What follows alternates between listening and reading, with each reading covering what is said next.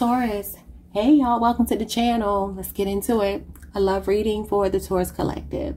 So the title of your reading is They Have Everyone Else Fooled But You.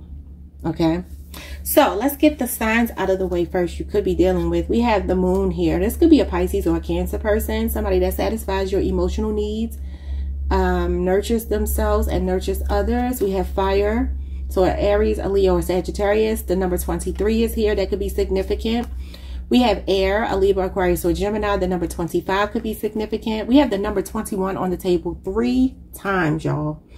So that number could be very significant. Someone's birthday showing up as Neptune. So this could be a Pisces or a very dreamy, romantic person. And then we have earth energy, Taurus, Virgo, Capricorn, persistent, patient, and practical. So this could be another earth sign. Okay.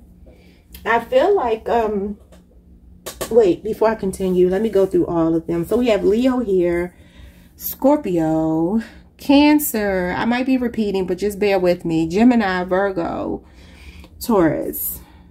I think you have all the signs. Okay, Virgo is strong. Taurus is strong. Pisces is here. Yeah, you have all the signs. You have all the air signs, all the earth signs, all the fire signs, all the water signs. So they're all here. So it doesn't even matter. But let's get into it. So the energy of your reading starts off with Venus energy, which you know is Taurus and Libra energy, okay? Number 21, love, sex, pleasure, and sensuality is showing up. So whoever this person is, there's a lot of love between you two. And this represents unconditional love. This represents that love that's on a different plane than just the physical plane. Someone's name could be Pamela, Angela, Tamika, Tammy. I'm sorry, y'all. Y'all know I get the channeling names sometimes, so don't mind me when I go off. Somebody's name could be Rocky, and someone's last name could be either Moody or Mooney. But let's get back to these cards. So when I ask what's going on here, we get Venus. And so I want to read Venus to you to make sense of what's going on with your person. I understand this will be a pretty in-depth reading, so, you know, just bear with me because it's a lot to go through. So this is all about being in receptive mode. And, you know, Taurus, what I want to tell you, with Venus being our ruling planet, I feel like for a lot of you, I'm seeing you be a big giver. I'm seeing you be a person who has gotten way less than you have given in relationships, especially your most recent relationship, the one that you're inquiring about right now. You were the one giving. So this is about being in receptive mode. Let's get into it. It says, soften, charm, open the heart. Investigate how you can make the situation more beautiful, more fair, and lovely. Remember this Venusian truth. People are fascinated by those who find them fascinating. Use diplomacy and seduction and let others come to you.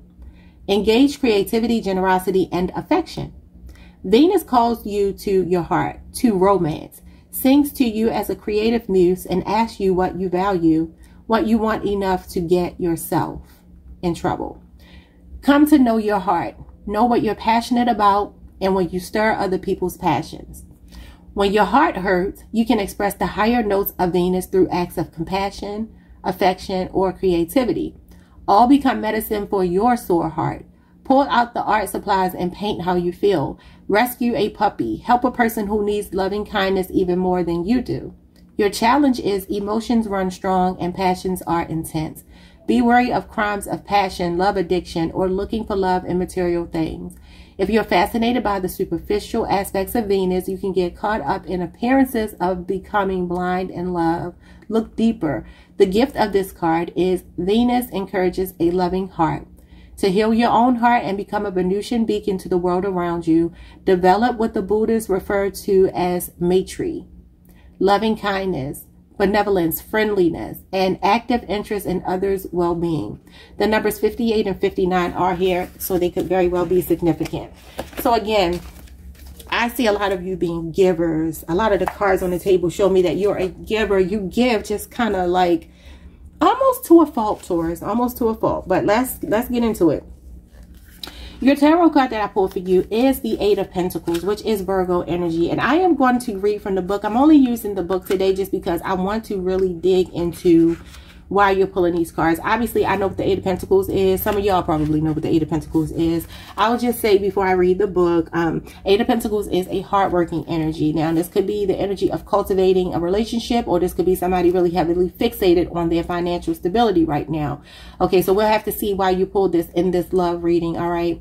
I'm only pulling one tarot card to start the reading, and then we'll pull some oracles and then clarify with more tarot. But I want you to understand this person is showing up as someone who might be a little bit preoccupied with their own life right now. So let's see what's going on. The numbers 96 or 97 could be significant. We have engagement, dedication, practice, and process.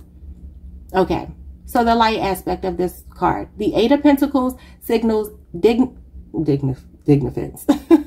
The Eight of Pentacles signals diligence and commitment to your craft. You've decided what is important enough to dedicate yourself to fully. Now you are deeply absorbed in meticulous effort towards the mastery of your technique. If you put in the work, you will see rewards. Let your process be your sanctuary. Every brush stroke along the way is for you to feel and explore. Someone could definitely be a painter here. Every brush stroke along the way is for you to feel and explore. A work of art to experience in itself. Each new stroke of paint gets more refined as you echo the movement over and over again. Repetition is your opportunity to encounter yourself anew. Although your task remains steady, you can change by engaging with it. Repetition serves as your channel for observation of the process. Even if it takes many moons, keep going and be patient while you work on yourself. Over time, your learnings will build up to skills and eventually to proficiency. This process might even alter your entire understanding of your place in the universe. Now, the shadow aspect of this card is the inverted Eight of Pentacles reminds you not to fixate on chasing perfection. It likely doesn't exist, unless it means that everything is always flawlessly imperfect. Or perfection could be ever present and constantly evolving. Either way, it is elusive. In crafting the artwork of your life, leave room for the unexpected and for the miracles of mistakes. You may just discover something magical there. Often, a sculpture's flaws are what render it magnificent. Stay diligent, but loosen your grip. If a task feels overwhelming or difficult to progress with, apply yourself step by step. Focus on your long-term vision and fully commit to its completion. Its stages will naturally reveal themselves to you as you proceed. Everything unfolds in its due time. And your tip based on this card is to start a practice. It can be anything. Repeat a task for short periods of time each day and watch yourself improve. Again, number 96 or 97 could be significant. Or the number 8. Some of you could be born on the 8th. Okay. So I'm getting a couple of messages from that. Taurus, I feel like there's someone here who has this notion. This could be you, this could be them, this could be both of you. There is a desire to work on a relationship, but it's almost like if it's not perfect, it's not right. Because the Eight of Pentacles is definitely perfectionism. It's somebody that works really, really hard, prides themselves. Y'all know Virgos are anal retentive. You know, Virgos are very attentive to the details. And it's like if something, this one little thing is out of place, throw the whole thing away, right? And so that could be the way that you approach relationships or the person you're connected to. I feel like it might be more them than you. Let's see what else I want to get into. So let's look at some characteristics of this person so you can know if you're listening to the right reading. And if not, go check another placement. So this person is a night owl. Showing up as a night owl. They could even work at night for some of you. You may know this. This person is showing up as spiritual or religious. And you may know this about them. They're showing up as the protagonist, the King of Cups, somebody that's 40 years of age and older, an extroverted, intuitive, feeling, and judging person, an ENFJ.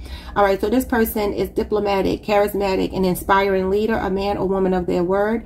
They can mesmerize listeners. They value you. They are your rock. They're emotionally stable and mature. So this will be someone who gives very sound advice, someone you can talk to about anything, someone you trust in. If they tell you, I wouldn't do that if I were you, you probably wouldn't do it, okay? Somebody that you feel like you can cry on their shoulder. This is the kind of person that's showing up here. They're showing up as a distinguished gentleman or woman, okay? Someone who is financially stable, generous, someone with the Midas touch, somebody that's like a high value man or woman, somebody of stature, someone of high status, somebody who has a reputation for being somebody, okay? They could be an entrepreneur. This person is also showing up as verbose, meaning they are very wordy. They love to impress people with their vast vocabulary. So they can speak to people in a very intelligent way, sometimes over your head. Maybe they know a lot of big words. That may be something that you have recognized about this person. Doesn't have to be the case. But let's get into the couple that you pulled. You pulled Azalea Banks and Dave Chappelle. Now, I don't know if y'all know they had a little fling, and Dave is a married man. So don't take this personally if this is not your story. This is just for shits and giggles, okay? Just to bring out a little of my personality, because I don't show it on here. So anyway, so this is a salacious relationship, pure comedy, salaciousness at its finest, and probably some dope ass conversation, but close your legs to married men. Understand, I am seeing a couple of husbands here. So for some of you, if this ain't your husband, they might be married to somebody else. That may be something you know, maybe something you don't know. Could even be your husband for some of you, okay? So the song that you channel is Tender Kisses by Tracy Spencer, who is a Cancer. So it could be a Cancer person. It could also just be Cancer in your chart. So this is about ups and downs, unpredictability, a missed opportunity, and misunderstandings between you and this person.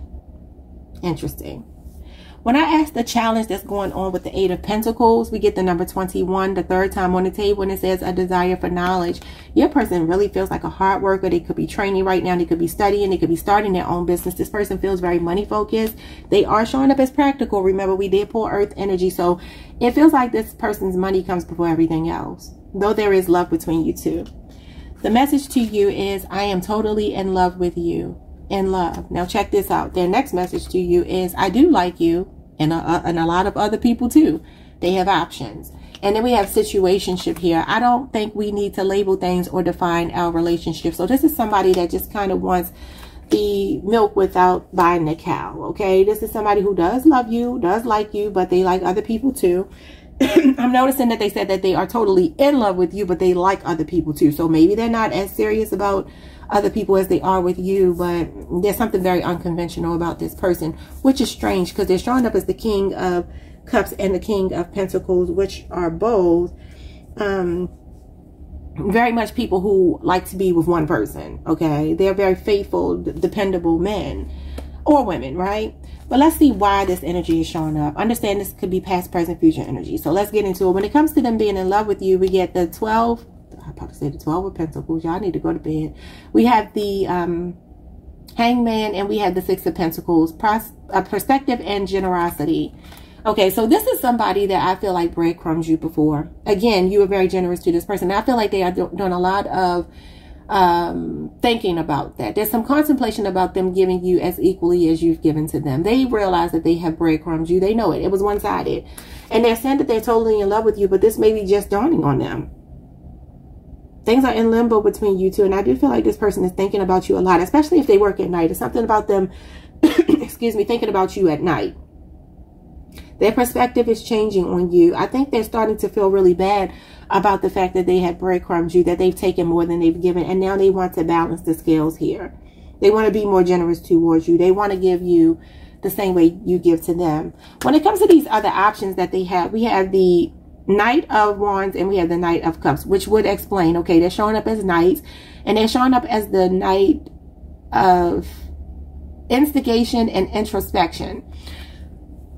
I feel like this person's feelings are growing for you. They're ready to follow their heart to you, but there were other options. They were keeping their options open in the Knight of Wands. That's the player of the tarot. Somebody with a high sex drive. Somebody who likes the thrill of the chase. They like the adrenaline rush of meeting new people. And so does the Knight of Cups. The Knight of Cups is fickle as well. Can be kind of hot and cold. Can be moody. Can be somebody who's a little bit wishy-washy, okay?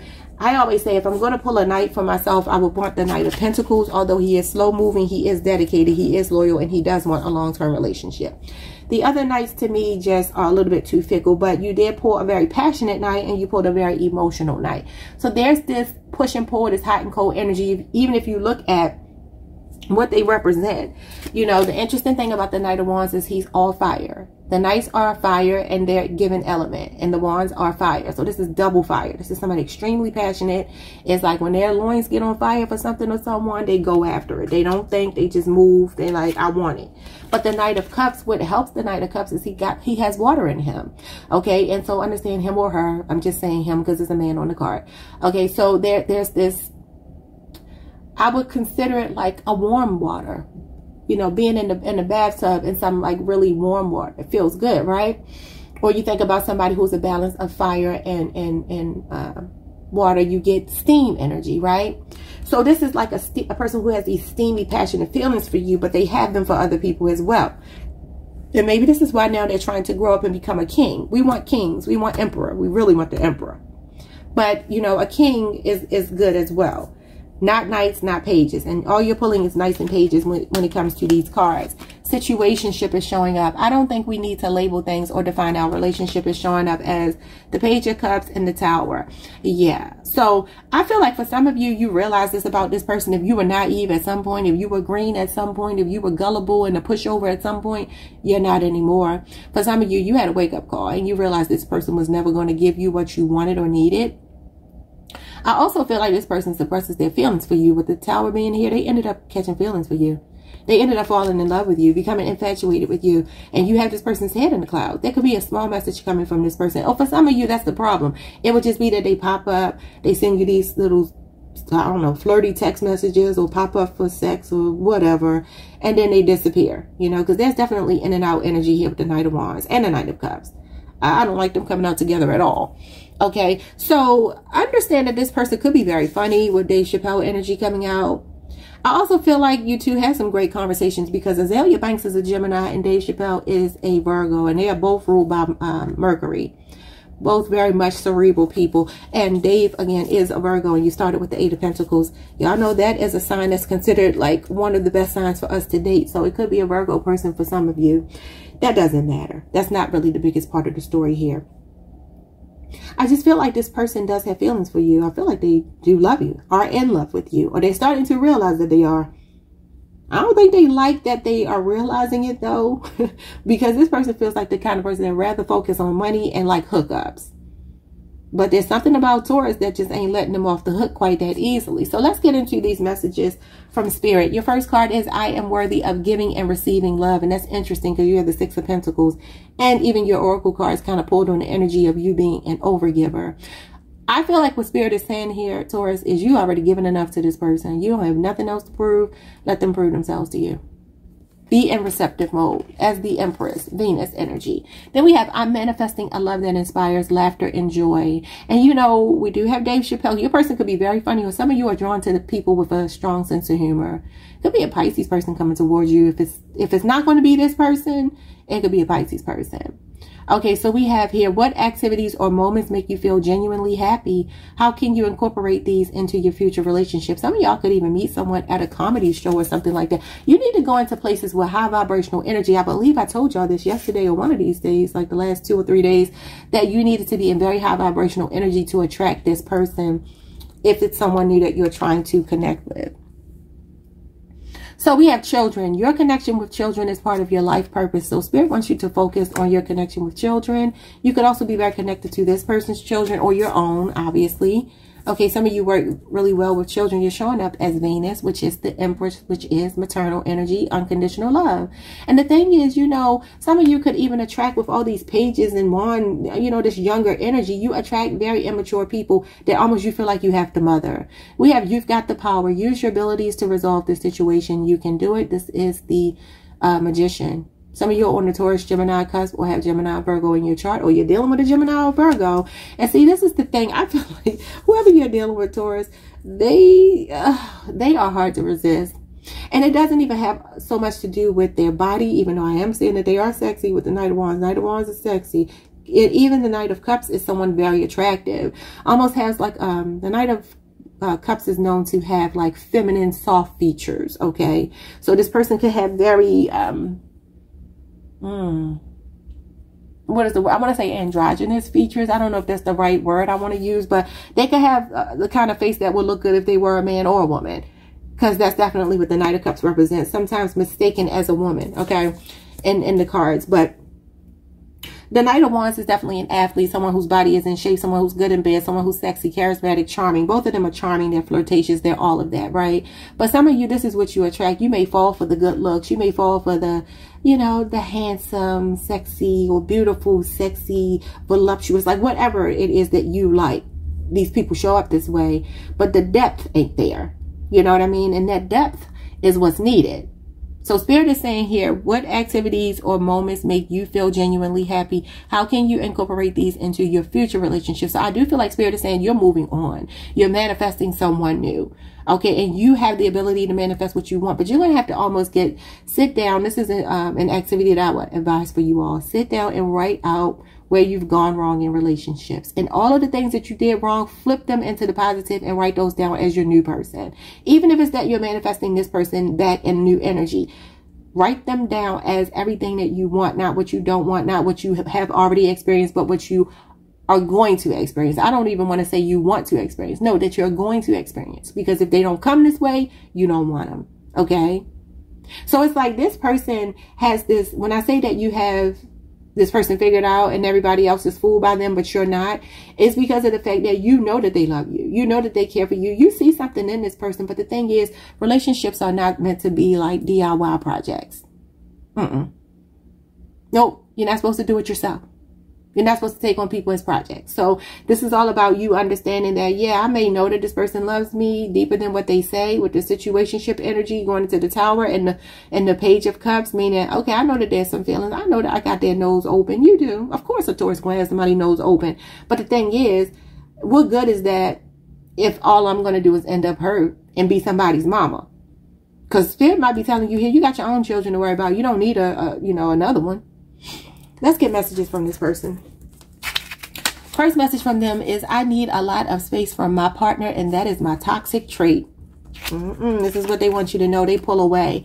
They want you to know they feel inadequate compared to you. And I absolutely see that, because you're showing up as Venus, the Empress, Venusian energy. They're showing up as pages and knights. Last one is, they feel you've pulled a them on them. You beat them at their own game again. So you see through this person. You're not going to chase behind them. You're in receptive mode. And I want to congratulate you, because I feel like this has been a long time coming. You have been fighting for this. This has been rough. For some of you, this energy of the King of Pentacles is actually you. You're the one that's a high value man or woman. You're the one with your stuff together. You're the one with the Midas touch, building an empire, or already has. This person is still a work in progress. The Eight of Pentacles is a work in progress. There's still more work to be done.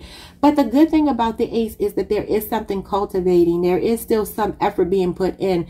I don't think this person is done with you at all. They do have a desire to learn more about you, because the desire for knowledge is going into the Eight of Pentacles, which is a desire to learn. But it's like this person, they got to pay attention to your needs. It can't just be all about them.